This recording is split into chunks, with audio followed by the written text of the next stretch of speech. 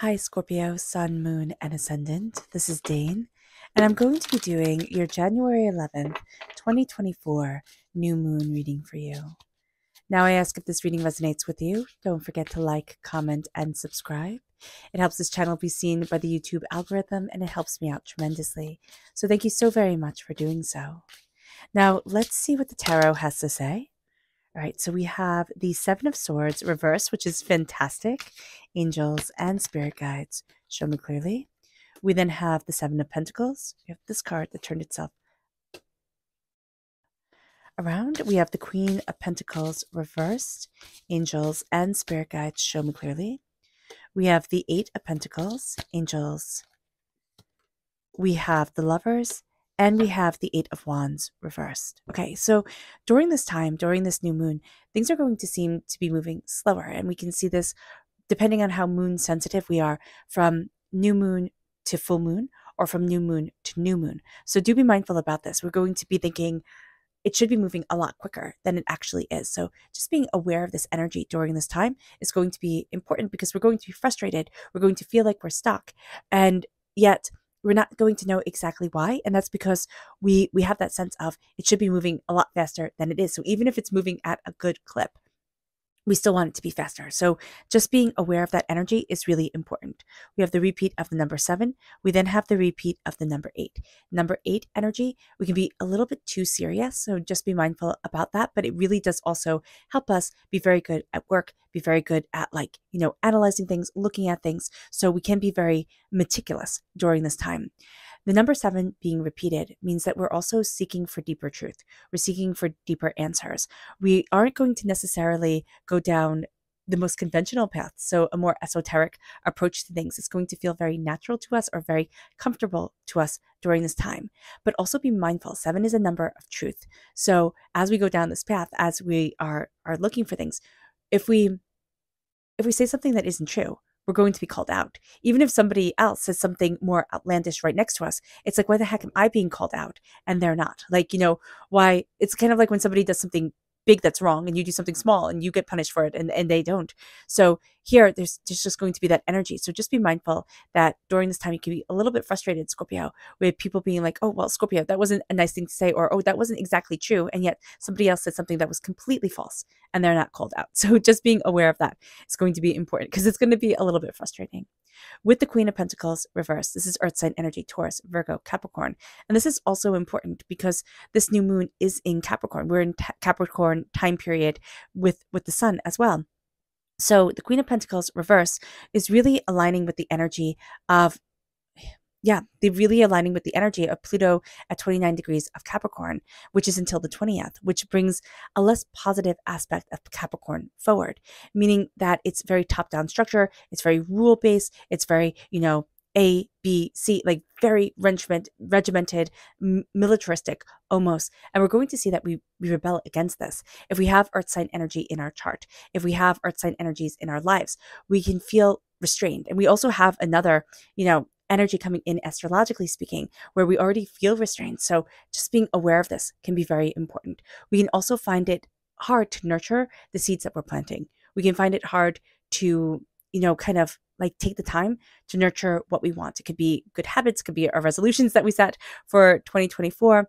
We can just be finding it hard to nurture things during this time, especially also ourselves. So with the Queen of Pentacles is very much seeing how things are intertwined, but also taking care of, nurturing, guiding, leading. And we can just feel like we don't have the patience for that. Like somebody else can do that. We want to go achieve, succeed, and go after. With the Eight of Pentacles, again, very work-oriented during this time. We can really throw ourselves into our work or what we value as much as money and just be absolutely consumed by it. With the Lovers reverse, this is Gemini energy. So if we have Gemini in our chart, if we have Gemini in our lives, we can be a little bit out of harmony with them during this time. So just be mindful with this. Be mindful that this part of our personality can be causing us a little bit of difficulty or being like just frustrating coming up. But this is also lust. So we can really like instant gratification during this time. And I mean, who doesn't? But we need to be mindful about that, Scorpio, to not fall into only, instant gratification, but to really look at, okay, what do I love? What am I building? Not what am I lusting after? What am I looking for to have that dopamine high type of thing? So just being aware of that during this time is going to be an important thing. So let's see what Spirit has to say. And if you're interested in entering to receive a free reading, put a snowflake in the comment box below. A person will be chosen at random and announced in a completely separate video on the 1st of February. So keep your eyes open for that. Don't be scammed by anybody contacting you in the comment box. It will not be me. You will be contacting me, and all the directions will be in the video. So good luck. And if you are interested in purchasing a private reading, a private personalized meditation, or a healing, check out my website, daneharttarot.com. So let's see what Spirit has to say. And here we have centered. It is going to be so important for us, Scorpio, to center ourselves, to calm things down, to breathe out, and to align. It will be very easy for us to get off-centered during this time, or to feel like we're pulled in many different directions. So really embracing being centered, really embracing calm and a clarity of being is going to be very important.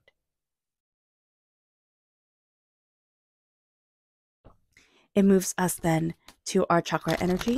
Angels and spirit guides, show me clearly. Guide this reading and show me clearly. This is I Am Presence reversed. Now, this is one of my favorite cards. So an I Am Presence, this is the crown chakra. The I Am Presence is I am what?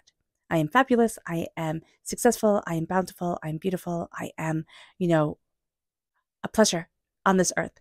And I mean, that can sound egotistical, but if you move forward in that energy with humility and love, with kindness and gentleness, that's an extraordinary place to be, an extraordinary energy to come from.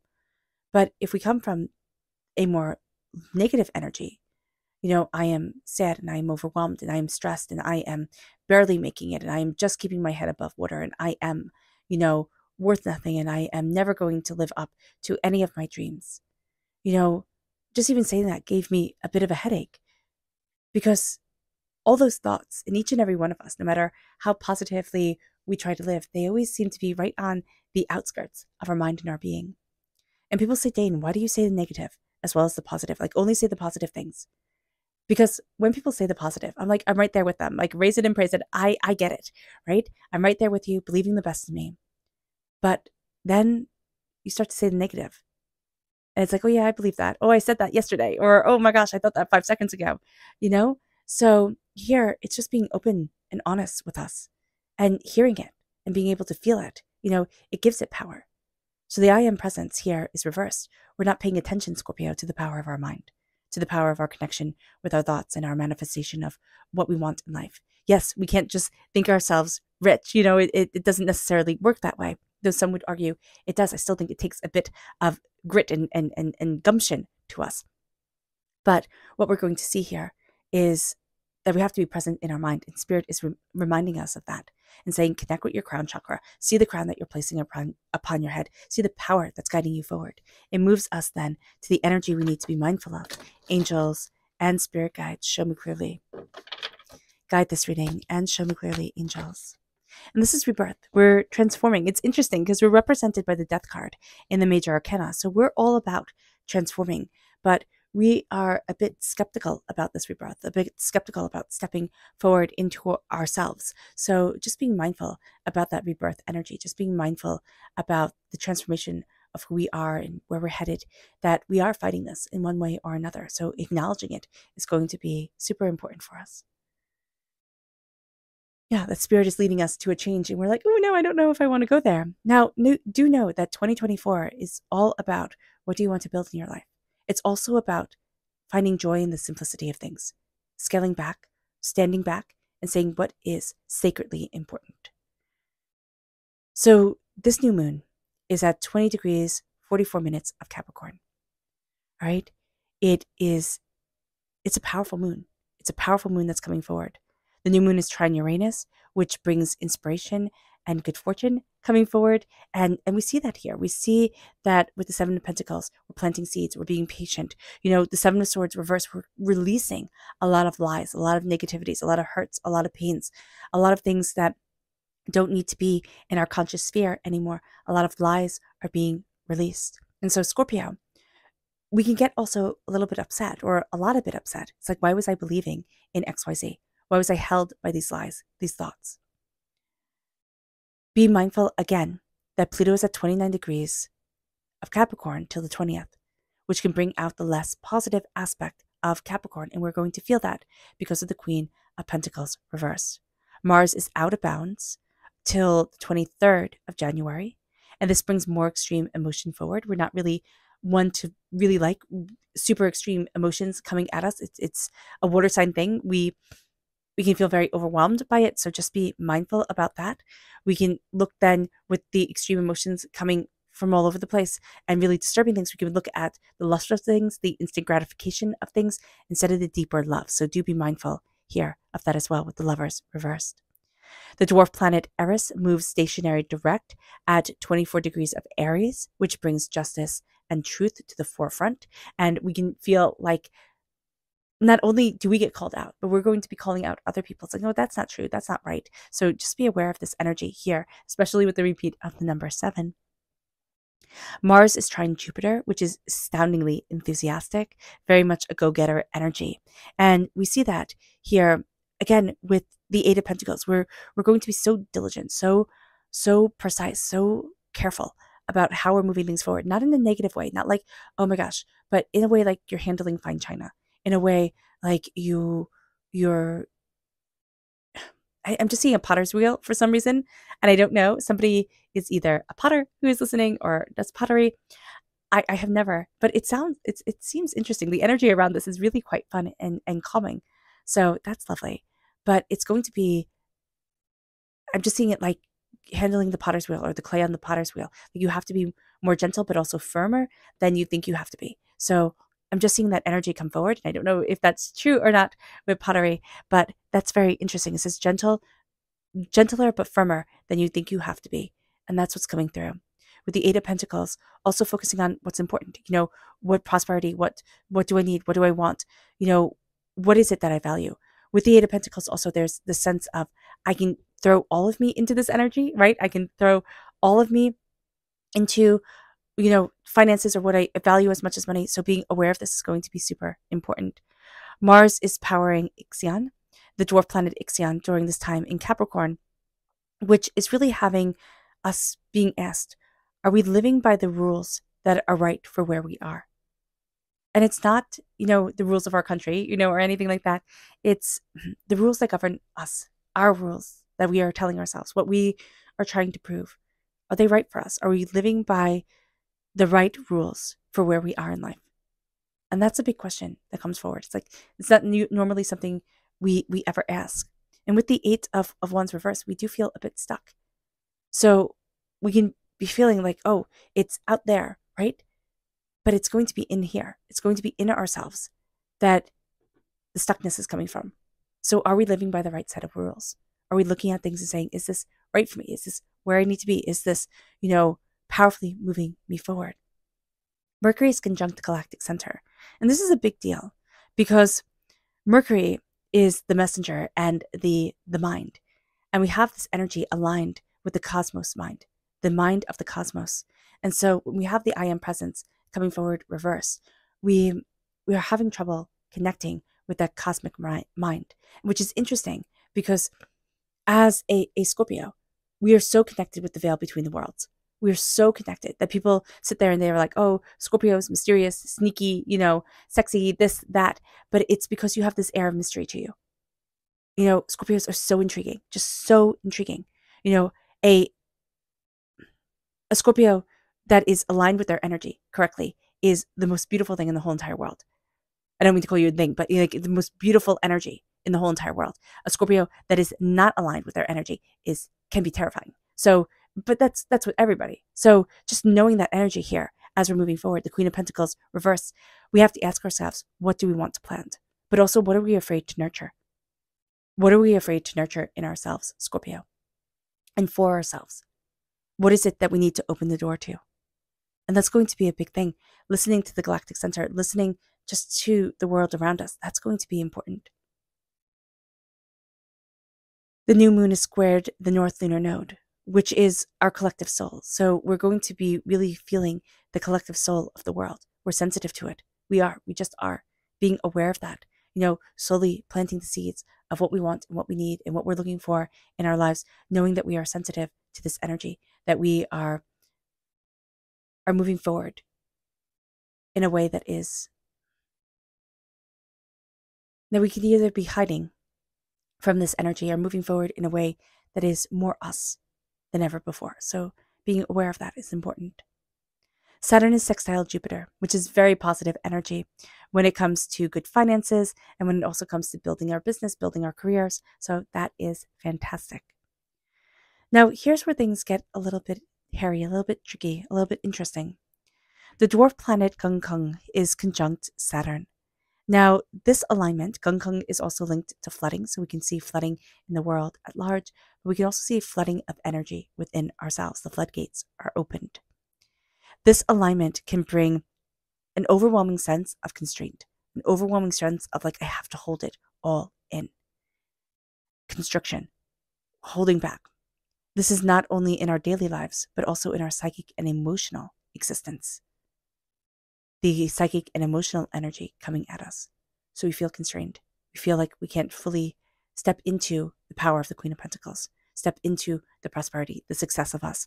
We feel like things can't move fast, even though we want them to. And what do we love? We don't know. I don't know. Because we feel constrained.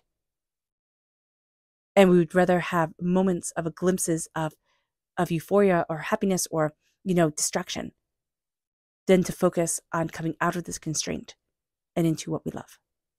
So being aware of that is super important. And if you want to dive deeper into this, then I highly recommend Pam Gregory's channel here on YouTube. She's absolutely brilliant. And I have her linked in the description box below. So let's see what the tarot has to say. Well, let's see what the moon has to say for herself. Angels and spirit guides, show me clearly.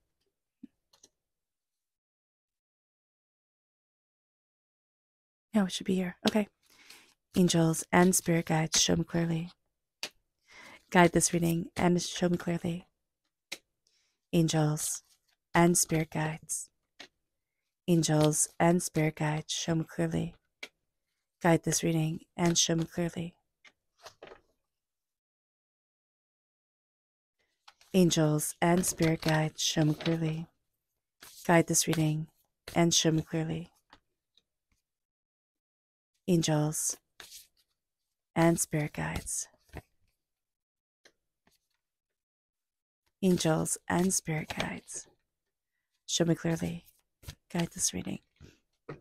So what's really interesting here is that we have the new moon in Scorpio right here, and we have the full moon in Scorpio right here, and we have the new moon in Scorpio at the other end, beginning and ending this journey. So this is an interesting time for us.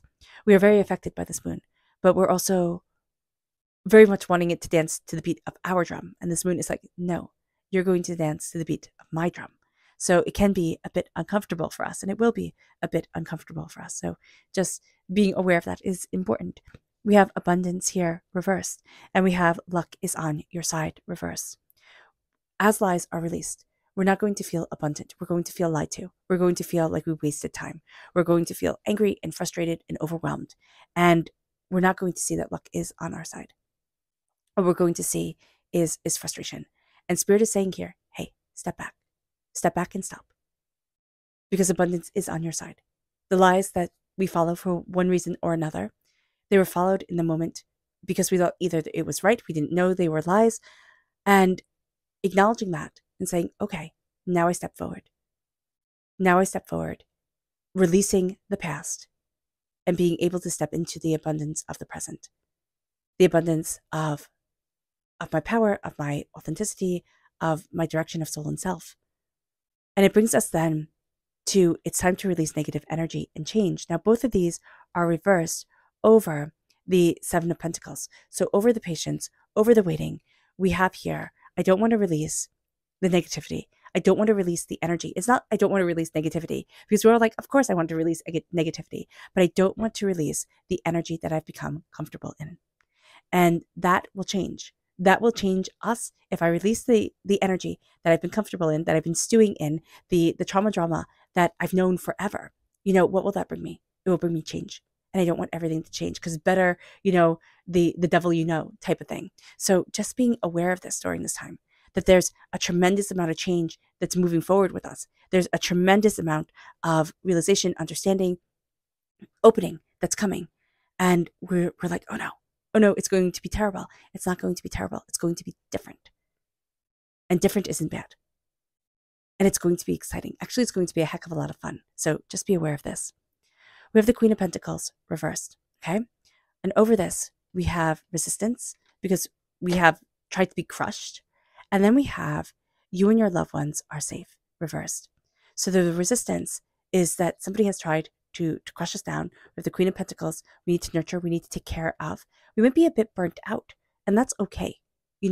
Sometimes in life, we're always expected to take care of, to nurture this, to do that, and we might be burnt out. So saying, you know what, no, I'm burnt out, I'm overwhelmed, that's okay. You don't have to handle everything. You don't have to jump when everybody says jump. They can all wait a minute. You and your loved ones are safe. You're not feeling like everything is secure. You're feeling like, no, I have a long way to go or a lot to work on. But knowing that you are taken care of, even if you don't feel that way, knowing that the universe has us, knowing that, life is beautiful and powerful, and that it's not always fair. No, it isn't. Nature, people say, oh, I believe in nature, right? Because it's always so beautiful. It's not always. We don't have absolutes in this world. We have everything in a myriad shade of gray. And that's going to be important here. The energy is gaining momentum as we embrace the darkness. This is reversed because we have the Eight of Pentacles. We're wanting to stave off the darkness. We're going to see that we really like the light, right? And I've been reading more and more about natural cycles of light and living in the natural cycle of the world, of the earth, which sounds super hard and also super lovely. So just looking at this during this time with the energy is gaining momentum, it's like, okay, what is gaining momentum for me to step into the power of myself, for me to look at where I need to be, and what happens when I quiet the world? What happens when the darkness gets to come in? And I'm not fighting it off with our light pollution and light and everything that we think it's supposed to be. So here, during this time, with the Eight of Pentacles, with the working, with the diligence, to slow it down and let it in the darkness is going to be so important. A new romantic cycle begins, and that's in the upright position. It's over the Lovers, which is interesting. The Lovers is reversed. And so here we have that energy of like, no, it's not a new romantic cycle. Like, it's not embracing the love. It's not the passion that we want. But a new romantic cycle begins in our wisdom. It's not looking at the lust of things, the instant gratification. We're going to be seeing it. It's like, oh, okay, that's the instant gratification of it. We're no longer looking at that. But we're going to be looking at what is the new romantic cycle of my heart, my soul, and what I want within my life. We work through our fears. And that's a lot of what this moon is for us. This new moon is telling us, hey, listen, work through your fears. See this, face this. We're going to come to the realization, okay, that we are the key. But that is something that's going to come slowly. And most likely not, instantaneously within this new moon, but time afterwards where we realize, oh, there's more here than meets the eye. Oh, that wasn't the way I needed to define myself. And it brings us then to our subconscious spirit message. And this is white light, to work on healing, to work on the healing connection with ourselves. Light is going to be really important. Candle meditations is going to be important, and connecting with the rhythm of the light of the earth. But also, if we're in a dark climate, right now, and it's winter and it becomes dark, like, 4, getting one of those, what are they called? Mood lights? It's not mood lights, but lights that imitate the sun. That's going to be very powerful for us. It can really help benefit us and, give our bodies that boost that they need. So just be aware of that. Our subconscious chakra message is the inner child reverse, the heart chakra. We need to connect with our inner child. It's so important. It's something we're not wanting to do right now for one reason or another. We're busy. We're looking at things a certain way. But Spirit is saying here, hey, listen, connect with your inner child. That's just going to be one of the most powerful things for you. We can do the meditation. If you've been here before, you know it, where you take a nice deep breath in, exhale whenever it feels comfortable for you, and visualize yourself standing as you are now with your arms opened and having the child that you once were run into your arms and tell that child, I love you. I'm here for you. I will always be here for you. I will always listen to you. You are important to me. That is so important for us to hear. That is so important for us to connect to ourselves that way. It moves us to our subconscious energy to be mindful of, and it's the Lord reversed. It is people wanting to have power over us, or us also wanting to have power over things, right? There's this sense of might equals right. And we don't usually abide by that or like that, but there's that energy coming through. It's like might equals right. And that's going to be something that comes up during this time. This is also Aries energy. So we can be having a difficult time with Aries if it's in our chart, if we have an Aries in our lives. So just be aware of this during this time. But there's going to be the sense of like force can make it happen. And it's like, yeah, it can, but at what cost? Our subconscious tarot message is the Ace of Cups.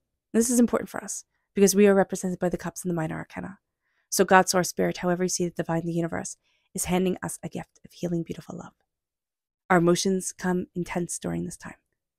We are feeling things more openly, more honestly, more powerfully than before. Are we fully taking this gift? Not really, because we don't have the Queen of Cups or, a court card of the cups or the magician coming in with the cups in their hands, or even the temperance card holding the cups. So just be mindful. Just be mindful that subconsciously our heart is calling to us. We're not fully taking the gift of what our heart is offering, but we will be. So being aware of this is important, it's powerful, and it's beautiful. It's beautiful. It can lead to tears, right? We can find that emotions overwhelm us, that they're intense, that they guide us, that it opens up our eyes and our hearts in ways that we hadn't imagined. It brings us to our subconscious Luna message. We have surrender, and we have look at the bigger picture, reversed. We're not looking at the big picture. We tend to be very detail-oriented during this time. So we have a little bit of difficulty stepping back, Scorpio, and looking at the bigger picture as we surrender to this moon, but also as we surrender to the world, as we look at things and start to find a simple joy, a simple calm, as we start to release chaos. We are going to see that we're opening up our world and ourselves like never before. All right. All right, Scorpio. I hope this reading has resonated with you. I wish you nothing but light, love, peace, and happiness. May harmony always be with you. I am sending loving, healing energy to each and every one of you. I love you all, and stay safe. Let's end this reading with a meditation, a clearing away of negative energy, a raising of our positive energy as we embrace the power, intensity, and beauty of this time and of ourselves. And please know that this meditation and healing will be accompanied by a loud sound. So take a nice deep breath in, exhaling whenever it feels comfortable for you.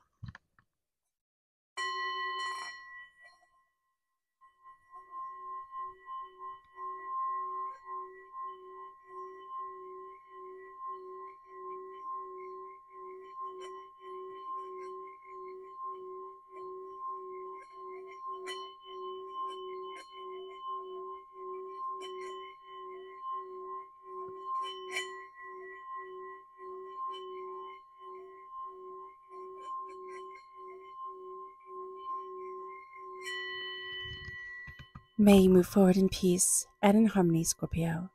May blessings and prosperity always be with you. I love you all. God bless. Bye.